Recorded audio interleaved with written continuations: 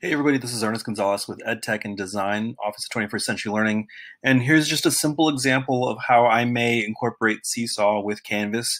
What I've done is I started making an assignment, and I've put some just basic directions here. Of course, when you're working with younger students, you want to probably record a video and explain these directions a little bit better.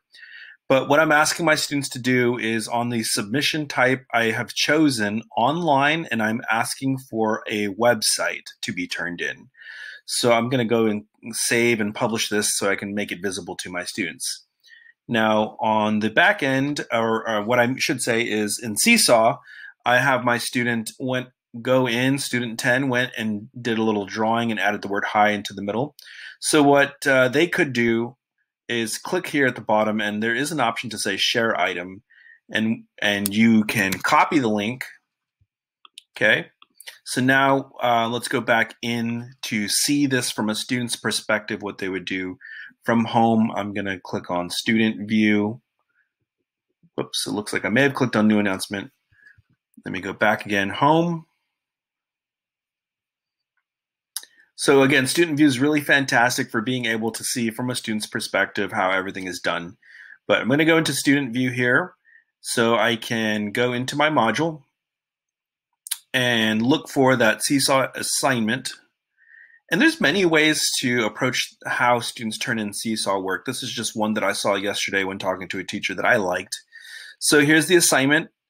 They would click on this assignment. And I've already submitted one time, so mine says resubmit. So I'm going to click resubmit. And the student would paste in their link here and say submit. So now that that's saved, let me go ahead and leave the student view so we can see the teacher's perspective again, what it looks like when I go visit this page. So now here's the assignment. I could go into SpeedGrader once all of the links were turned in by the students. SpeedGrader is my way to be able to see everybody's work and provide some feedback. And so test student is what we're looking at, just because that's what I just submitted as. This would be my link that I could see. Click on it. I'm going to see a link to that work in just a moment. Great. I've set this up to be just 1 point.